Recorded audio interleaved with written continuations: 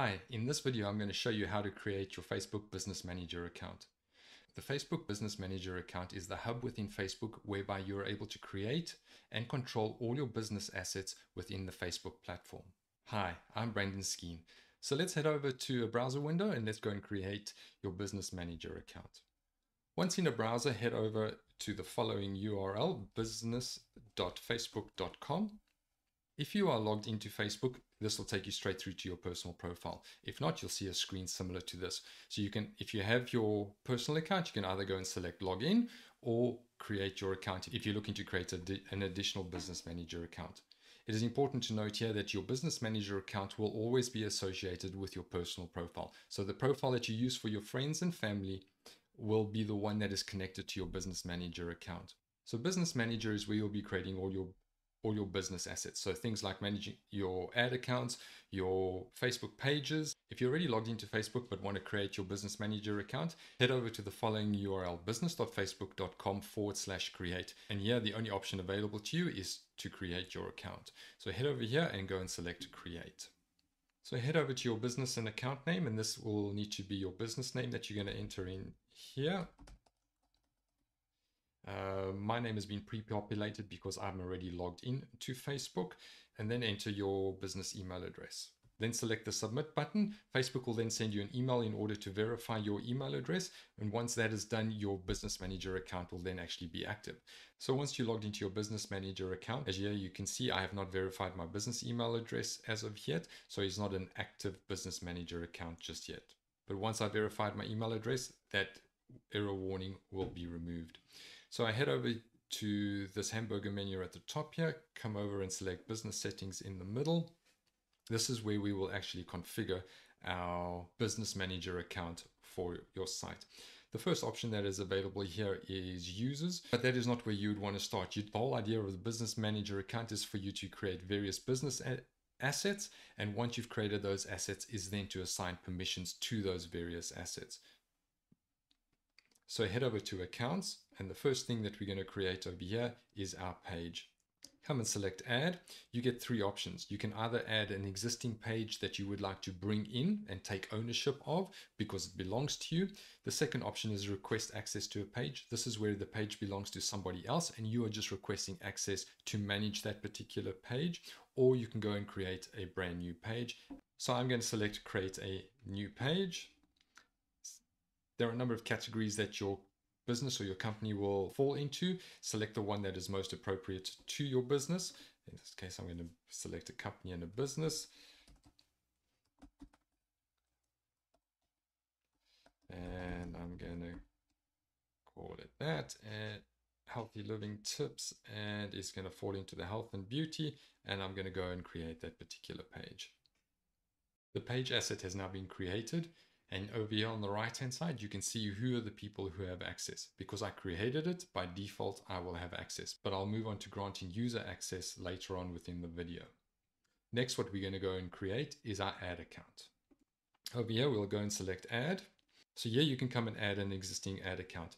Every personal profile already has an ad account associated with it. You may never have used it or have been completely unaware of it. You can come and add that particular ad account into this business manager account.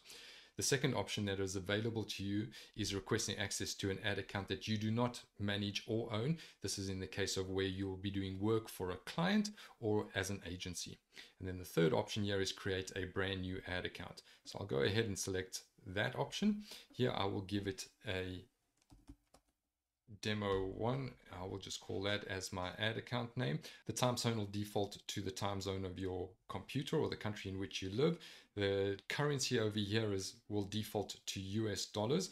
My suggestion to you is to change that to the currency of your country, and the reason for that is you will then get billed in your home currency. This will then prevent any additional international transaction fees that may be incurred by your credit card for converting it from US dollars through to your home currency. Go and select next. And here you'll be prompted for two options. The ad account will either be used for your own business or for another business. In this case, I'm going to select my own, and I am going to create that ad account. At this point, you can then assign access to this particular ad account. So here I'll go and select myself because that is the only option that is available. So I'll head over here and come and select full control because I want to make sure that I have full access to this particular account. So the account has been successfully created. You can either come over here and add payment information, or I will show you in a later stage how you can do that. And there we go, your first ad account has been created, and you can see that I have been granted access to this particular asset. Now that we've created a page and an ad account, let's go and assign some user access to those assets. So head over to users, go over to people. In here you can see I'm the only one who has access currently to that because I'm the creator of both of those assets. So by default, I will have access to them. But if I want to add someone else, all I need to do is I need to know their email address, and I will send them an email at test.com, just a fictitious email address. And here I can select what kind of access I want to give them. You want at least 2 people to have admin access in the event that your personal profile gets shut down for whatever reason. Thereafter, go and assign employee access, as those have restricted access rights to your assets. Just remember, anyone with admin access can add and remove admins and has access to all of your assets. So I've gone ahead and selected admin access. Here's a warning from Facebook, warning you about the risks of assigning admin rights to somebody else. After that, we go and select next. And here we can go and select which assets we want them to have access to. So under pages, we'll head over to classic pages. Here we can see it was our health and living tips asset. We go and select that, and we can there determine what kind of access they're going to have. Once again, we'll go for full access because we want them to manage the entire page and we want them to be an admin. But there are different levels of access that an employee could be granted. So just make sure you select the one that is applicable to your employee. And then we head down to ad accounts. You can see there's demo 1. We go and select that. And once again, I'm going to give them full access to that particular ad account. And you could go ahead and do the same thing for catalogs, apps, pixels, Instagram accounts.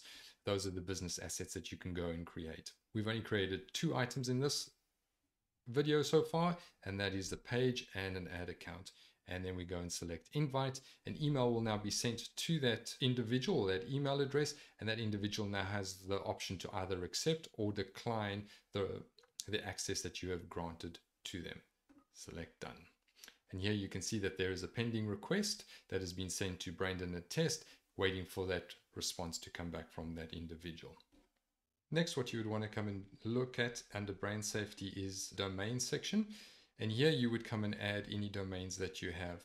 So whatever your domain is that you have registered with Google or GoDaddy or Namecheap, whoever that may be, you would come and register your particular domain here, verify it. And once that has been verified, your domain will then appear in this section. Next, what we're going to look at is payment methods. I said that we would come back to this at a later stage. You could also have done this at the time at which you were creating your ad account. So we can come over here and add a payment method. So here you just confirm that you are a finance editor. Payment methods added here can be used for payment of any account in your business manager. And over here you can come and change it to my local currency. So here's your payment method. It will be debit or credit card. And go over here and you go and complete the details in there and go and select save. So now that your payment method has been updated, you can come and set some other security settings. Within the Security Center tab, you can activate 2-factor authentication. Here's another opportunity to add another admin to your account. And then what's also advisable is for you to conduct the business verification process. So once you've updated your domain under brand safety, you head back over here to business verification and start that verification process.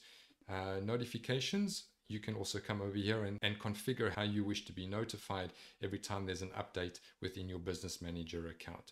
So if there's a business permission change, do you want a notification? Where should they send it to? Business roles, etc. In the business info section, this is where you enter in all your business particular details, as well as your email addresses, etc. And all of that information will then populate into the notification field. And really, that is how easy it is to set up a business manager account within Facebook. So if you enjoyed the content of this video, don't forget to like and subscribe below. Leave a comment below as well if there's any questions that I didn't cover off in this video, and I'll get back to you on those. Till the next video, have a great day.